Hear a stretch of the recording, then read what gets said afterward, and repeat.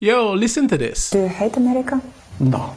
You know, in fact, knowing many inmates, I figure out we're sharing way more common.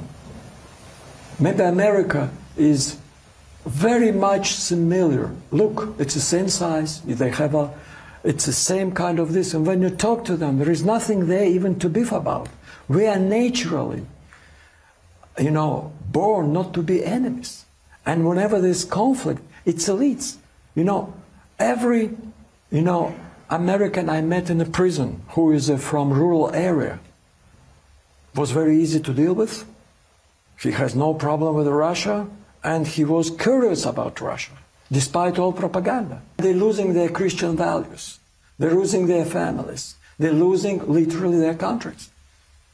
It's not anymore the same country. We knew America, who used to be a model for entire world and be an example, like they say, a shiny town on the, sparkling town on a hill. And this is, of course, pity.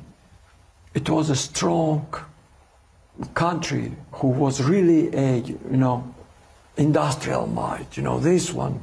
And look, for 30, 40 years, deindustrialization, drug problem, crime waves. You can understand, and I feel more empathy to American after this experience than I would feel any hate. What would you consider as the most important event of the years that you have spent in prison? Which events? International? Well, doesn't matter. Maybe international. 2014. Oh, okay. Why? Well, I guess, would be in history as a turning point. It's a turning point of Russia. Finally stand up on its knees. Proud, strong.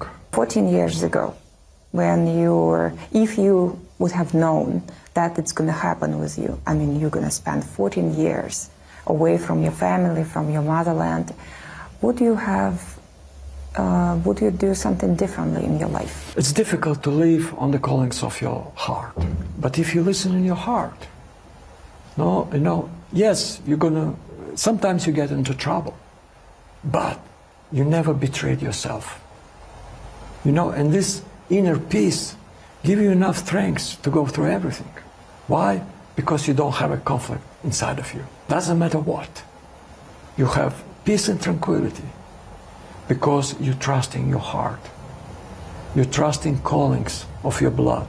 You're trusting, and you're never fighting who you are. Okay, man, let me know what you think about this video in the comment section. The reason why I posted this clip is because of what this man said regarding the United States of America. And he wasn't lying. Bruh, you can say whatever you want. This country is getting destroyed from the inside with drugs. Fentanyl is killing hundreds of thousands of people, and the media just doesn't care. Crime, have you looked at California, Chicago, and the media is just like, This country is getting destroyed from the inside, bro. And yes, we are losing our Christian values. The majority of the founding fathers were Christian. Yeah, they were Christian. You can go and look it up, all right? And I posted a video the other day, and some people are worshiping the devil on the outside. There's an after school worshiping the devil in middle school and high school, and it's just a mess, bro. And yeah, we are losing our families. The moment you tell your family that you might be voting for Donald Trump, they're looking at you like you coming from another planet. Right? So in general, yes, we are losing this country. It's not the same. And if you watch my video, you know who I blame. I blame politicians in general, and more specifically, Democrats, all right? Those politicians in the United States of America, politicians are millionaires, bro. Nancy Pelosi, worth $100 million and more, with a $225K salary. Really? Okay, let me know what you think about this video. Everything else he said, bro, you are a spy. Okay, so you are a spy. So everything else he said there, I was just like, nah, I don't believe you.